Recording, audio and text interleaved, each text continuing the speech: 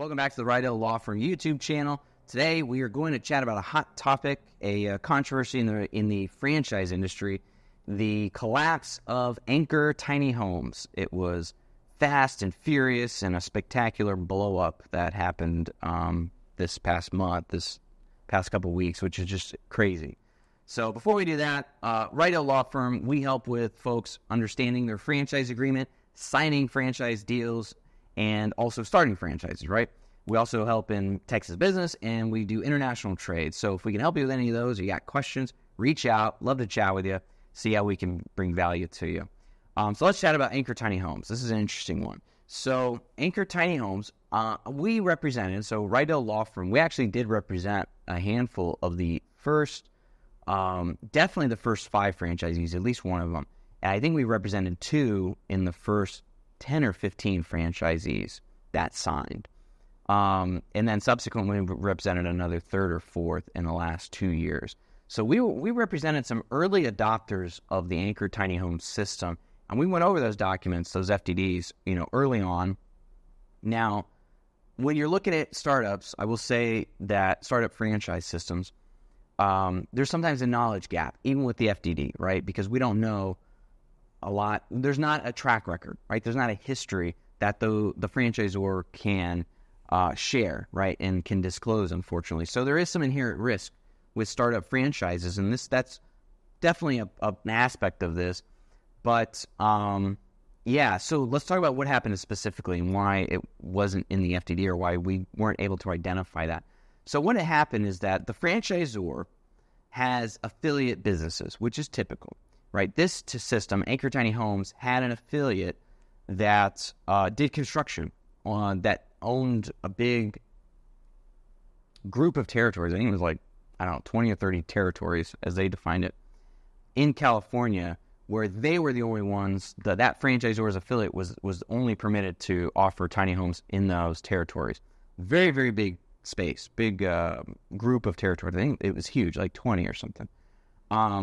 And that affiliate was responsible for the sales, the build-out, and, managing those projects, just like franchisees would be.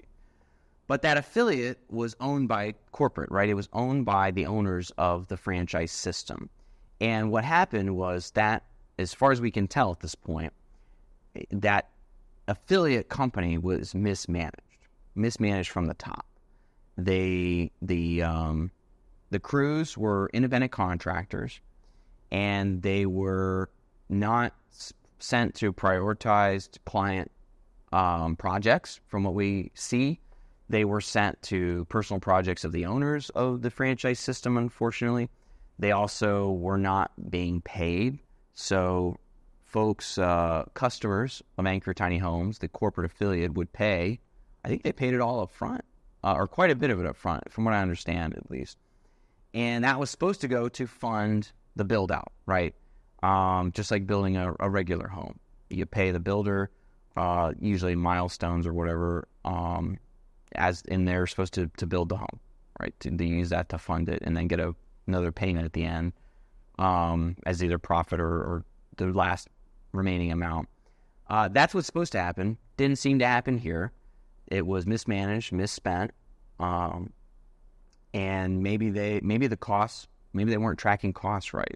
Some of the homes that I saw, the prices were around anywhere from 40 to 60 or 70,000, which was interesting to me because I'm looking at my franchisee clients' info, and it's like their homes start from 60 or 70, go up. That's the minimum, and that seemed to be somewhat of a ceiling, at least from what I saw on the corporate side, the corporate affiliates units that they were offering, the build-outs. So that's what we know now. What happened this summer of 2024, is that some of the staffing, what happened first was, I guess, people started realizing and complaining to franchisees that Anchor Tiny Homes isn't building homes and they're a scam. And franchisees realized that it's an affiliate of the corporate unit, which is causing all these bad reviews and causing hesitation in their own sales.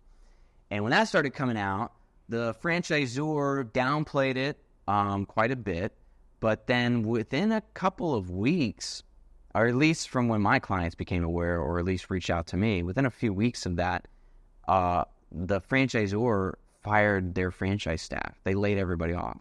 And from what I could tell, they didn't pay some of those people for working, which is illegal, frankly. But I don't know, that'll have to come out in California, or whatever, whatever happened to those folks. But the indication was from the people that got laid off, they weren't paid for the previous 2 weeks of work, which is ridiculous. And so at that point, then I think a few days after they laid off all their franchise staff, all the ads got turned off, and then corporate went dark. And I think the owner, the CEO or whatever, sent an email saying it's over, right? They're shutting down. And subsequently, I'm seeing reports, just news reports in California, that they have either already filed, the owners individually, for bankruptcy, or they are preparing. They've made a statement that they're preparing to file bankruptcy. So it's crazy. There's some stories out there already, the news in California, talking about some of the spending of the owners of Anchor Tiny Homes, lavish cars and homes that they had and remodeling that they were doing, when they weren't building homes for folks who needed it, spent their life savings of $50,000 or $60,000 to build themselves a home that didn't get built. So absolutely a travesty. So what do you do as a franchisee? Let's pivot there. As a franchisee, when a franchise system collapses or goes into a bankruptcy, your franchise agreements are still operating, right? You can still operate under the trade name. You can still operate under that system. Now, it depends on what happens. If the franchisor goes into bankruptcy and somebody acquires the assets in the bankruptcy, including the franchise agreements, then that person or entity that assumes those agreements will continue to operate the system, right? They will have to abide by the franchise agreement. So that's some good news. Now, on the other hand, if there is not a bankruptcy, or if there is no, I doubt there. I think there has to be at this point, because there are creditors that are calling in debts and they have to handle it in a bankruptcy. But for example, if there wasn't a bankruptcy and it just slowly died or disappeared, or collapsed and just nobody's there left, franchisees, and I've had franchisees in this situation too, and I tell them, look, we'll just operate as you were. You can change the brand if you want, frankly, at this point, if the franchisors collapse. But if you're getting traction and you're known under that trade name, I say, keep doing it, keep operating. Because frankly, the franchisor doesn't exist any longer. The franchisor is not going to come and try to enforce the franchise agreement. Where are they going to get the money? What are they going to do? Right? So the risk is lower. Now, there is potential risk. There's potentiality there that you may get hit with a cease and desist or a lawsuit. But the practical reality is that it's very, very unlikely that will happen. So that's sometimes counsel to clients, tell them, hey, just continue operating. If someone sends you a letter or tries to get you to stop, call me. Let's look at it, and we'll see if we need to change the trade name at that point, the brand, the logo, or whatever. But otherwise, who's the sheriff that's going to come and take you to jail? There ain't none. So that's sometimes a solution. Other solutions are to actively negotiate an exit from your franchise agreement. Honestly, that's a tough one too, depending on the franchisor situation. With Anchor Tiny Homes, that was a consideration we had with clients. But frankly, I wasn't optimistic that it would lead to anything. First of all, the franchisor needs to have a reason to just break the agreement, right? To terminate the agreement. And just asking them nicely ain't going to cut it. There's no leverage there, right? So what's the compelling point to make to the franchisor for them to terminate the agreement with you mutually? Just asking is not enough. Now, potentially threatening a lawsuit could be enough, but then if they call your bluff, which most franchisors and businesses are doing and will do, just say, okay, if you think you have a claim, go file a lawsuit. It's going to cost you $10,000 or $15,000 to do that, to start, and we'll see how it shakes out in the end, right? If your claim is not strong enough, you may lose. So we looked at that. We thought about negotiating a termination. I didn't see where the leverage points were, to be honest with you. Even at that point, there's still stuff we didn't know about it yet when we were talking about this a few weeks back. But, I didn't see a pressure point that really made sense for us to push hard and to tell my clients, I think we can get that outcome. Now, the second part of this problem, too, is if the franchisor disappears or goes dark, how are you going to reach them? How are you going to reach them to actually get to a negotiated point? And that's the problem that a lot of them are having right now. The franchisor just is totally disconnected. There's nobody reaching them. There is nobody left to negotiate with. There's nothing happening. They're not answering calls. They're not actively engaged in business. So what do?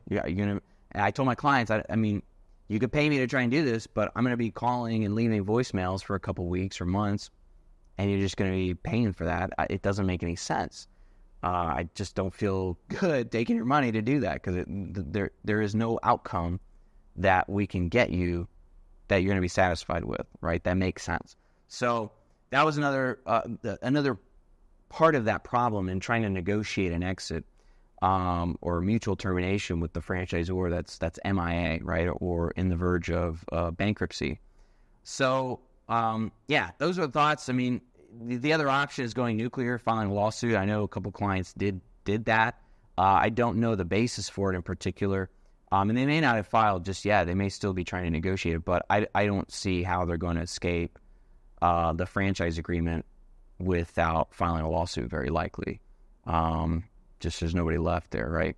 So, we connected them with some litigators in California to try and push that point and see where they're going. Of course, it's so early, nothing's been resolved at this stage. We'll do an update video in a few months probably to see what happened, kind of a debrief. But yeah, if you're facing that, if you've got a franchisor that is in trouble, facing bankruptcy, reach out. We can chat with you. We can give you some advice. Maybe there's a place there where we can negotiate a mutual termination, or maybe it makes sense just to, continue operating until they disappear and just, do your thing. Like I said, there's no sheriff that's going to come around. There's no one there left to enforce the agreement. There's no money. So, I've had clients that did that for years. Franchisor disappeared. They operated for, 5 or 6 years until they sold it or got retired or whatever, I forget. And nobody came. There's nobody left, so it's fine, which is, it's nuts. This is kind of the dark side of the franchise world, right? So anyways, this is running a little long. I'm going to let you guys get going and reach out to us. We can be of assistance to you in the franchise world. So hopefully that was interesting for you. We'll do a follow-up in the near future when some more details are known.